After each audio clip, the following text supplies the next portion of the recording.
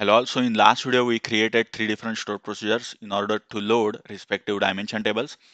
Now in this video we are going to see how can we populate the data into date dimension. Now why date dimension is needed, that particular thing we are going to see, like use of this date dimension we are going to see when we'll actually create a multi-dimensional cube using SSIS. But in this video we are going to see how can we populate the data into date dimension. Now there are multiple ways by which you can populate the data. So if you Google it, you can find out. And I have just mentioned these two particular links. I mean, if you open these links, you will see a simple SQL code or maybe a small stored procedure, which tells you like how to populate the Georgian calendar data into respective tables. But for this video concern, we are going to use a very simplest approach using Excel sheet. So these are the columns which I am going to have in my date dimension. So these are the columns. Okay. Now for each particular column, I have mentioned the Excel formula here. Okay, so calendar date is my maybe the main date or main data you can say, which will manually create it in Excel.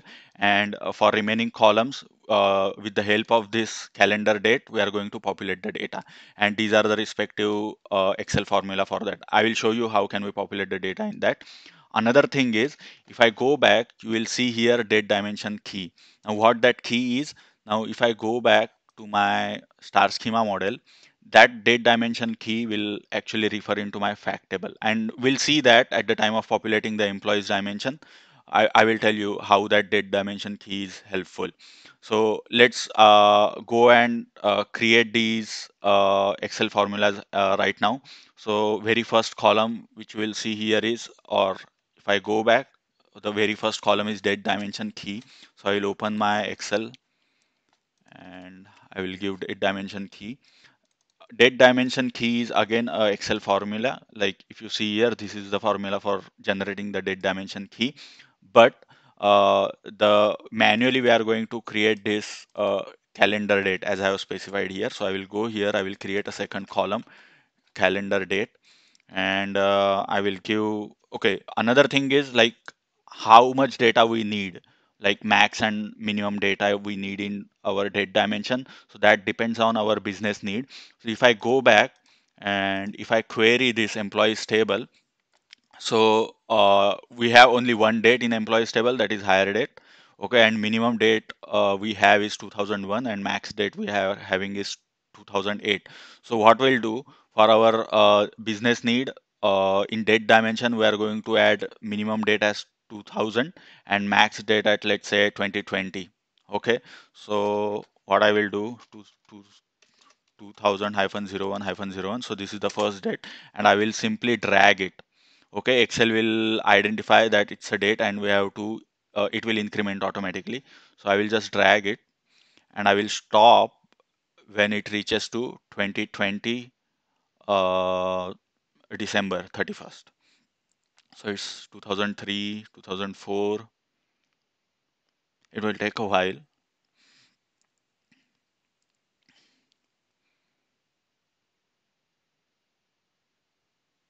7, 9, 10, 11, 12, 13. So this is only manual task. Remaining data, column data will populate with the help of uh, Excel formulas. So only this thing will take some time. 17, 18, 19, 20. Okay, July, August, September, October, November, December. That's fine. All right, we'll stop here. Now the next, if let me go back, and the next is month ID. Month ID, and the formula as you can see here equal to B2. And just double click. All right, after that, month description, and the formula for that is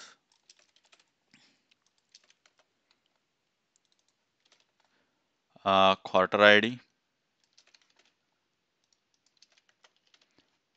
let me populate this.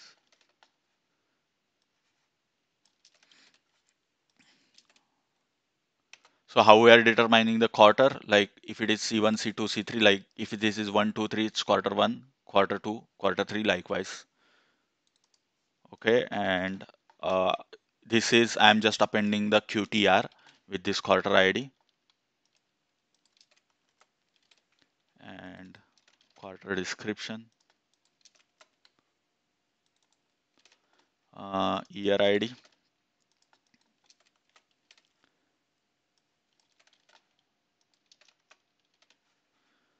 uh,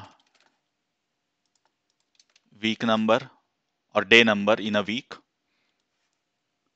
So it is again based on column I that will populate afterwards. So day week description.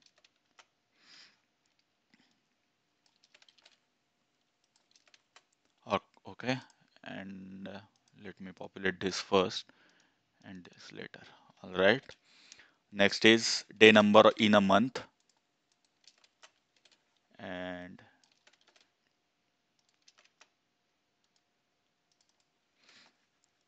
day number in a year.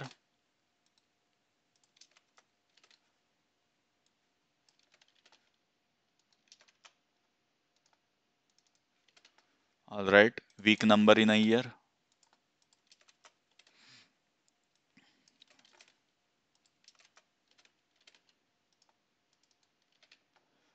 and year month. So combination of year and month.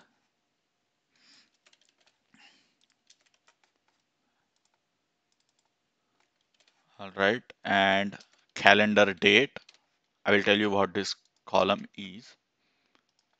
There is no formula here. I will tell you why. And the finally is the date dimension key.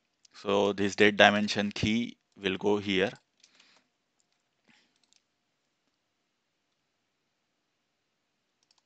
Okay, so this is nothing but 200103, nothing but this guy. Oh, I'm sorry, I have made a mistake here. It has to be 2. It has to be 2. Has to be 2, 2, 2. Yeah, this is fine. So let's just look at our data one more time. So let's look at this. So it's 2nd February. 2nd February. Let me mark this as table. So we'll get to know the headers. Yeah, this is fine. Okay, let me look at 2nd February. Month ID is 2nd, that is correct. Month description is February. It's the first quarter. Quarter 1 description is correct. Year ID is 2010, sorry, 2000. Number of week, day number of week. Okay, let me check this formula. This is correct. Day number, day number in a week. So it's a Tuesday. Let me check once again. February 2010.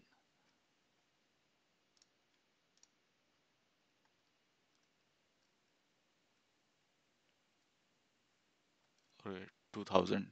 Okay, and February.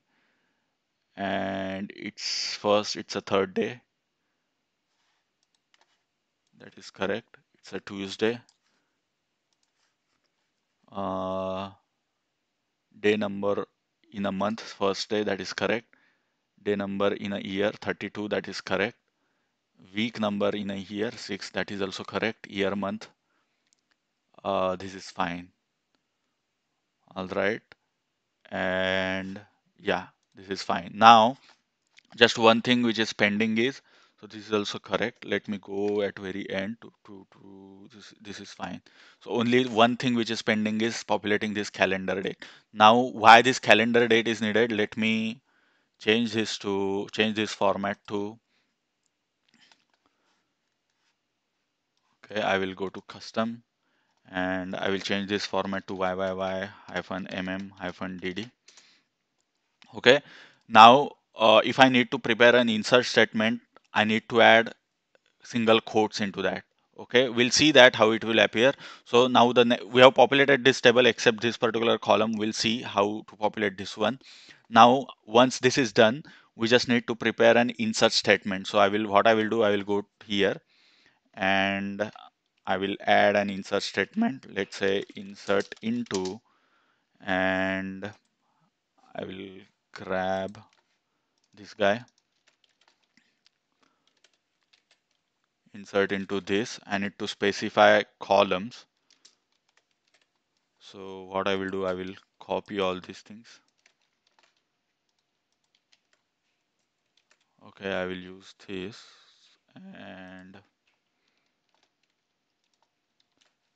replace /n with null, replace all, carriage written with null, replace all. And one last thing we'll do is we'll replace these spaces as well. Replace, replace all.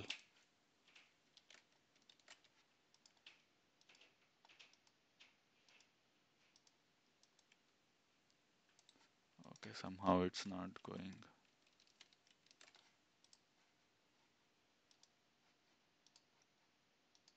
Okay, this is fine.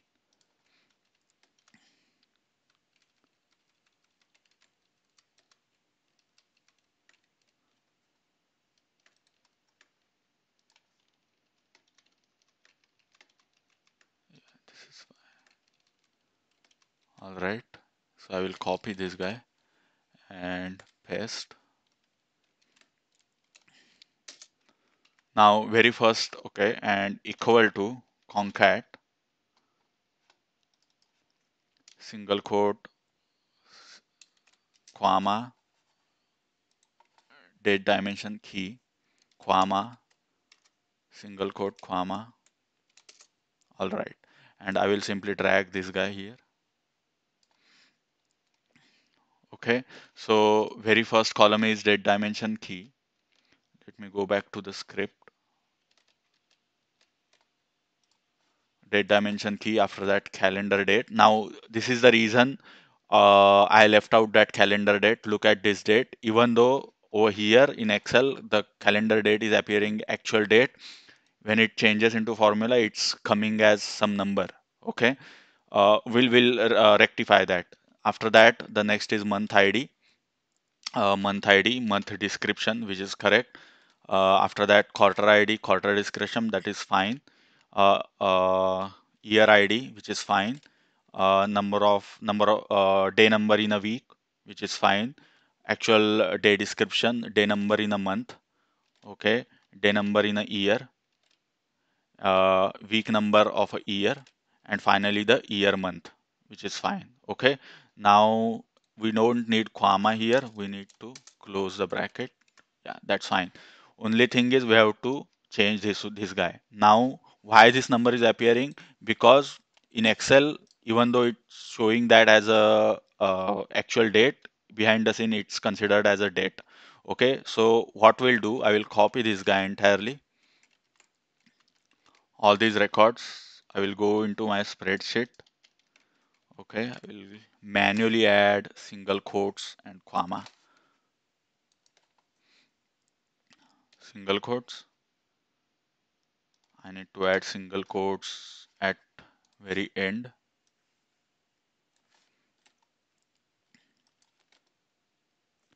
Single quotes and comma.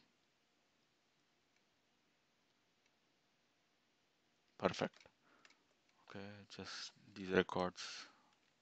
Single quotes, comma. Okay, I will copy all these records. And what I will do, I will add it here. Okay, now instead of column B, I will use column N. So I will go back, and what I will do, okay, let me, yeah. And instead of calendar date, what I will use, I will use this calendar date, calendar underscore date. Okay, this is perfect. Okay, and we don't need these because we already added that.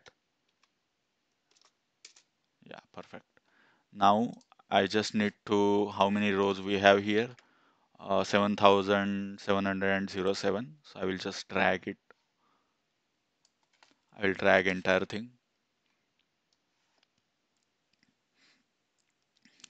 for 7700 something.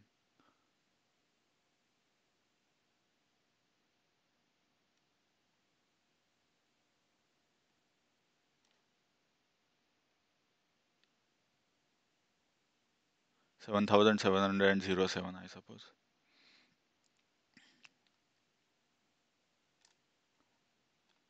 Yeah, perfect. So our insert script is ready. I will simply copy this script now, and I will, okay, before that I haven't created the date dimension as yet. So what I will do, I will just copy the date dimension script and let me open a new window. Perfect. And I will copy my insert statements now.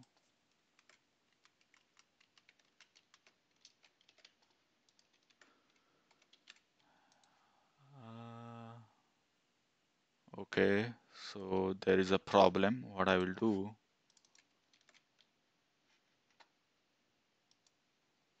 language SQL, and I will replace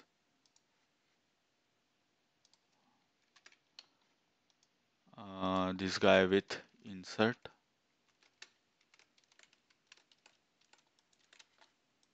replace all. Okay, and I also need to replace this guy.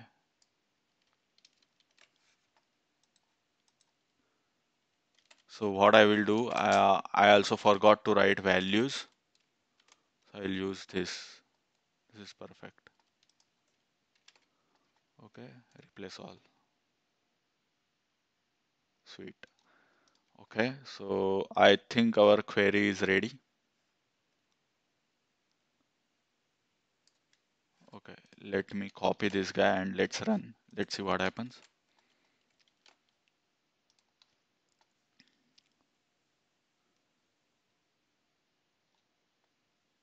It's running. Okay, it's completed. It should have 7700 some records. So if I count this guy, I should see 7000. Yeah, 7706. That's fine. Now what I will do, I will simply execute select star from. All right. So date dimension key is this: calendar date, month description, quarter ID, quarter description, year ID, number of day in a week. So let's look at our February 1st data, which we already validated. So this is fine. Second month, February quarter, it's first quarter. It's a third day in a week. It's a first day in a month. 31st, 32nd day in a year. Uh, Week number, it's a sixth week. Yeah, that is correct. Year month. So perfect. So we populated our date dimension, and in the next video we are going to populate. So out of all these dimensions, we already populated remaining all dimension except employee dimension. So in the next video, we are going to see how can we populate employees dimension. Okay, thank you for watching this video.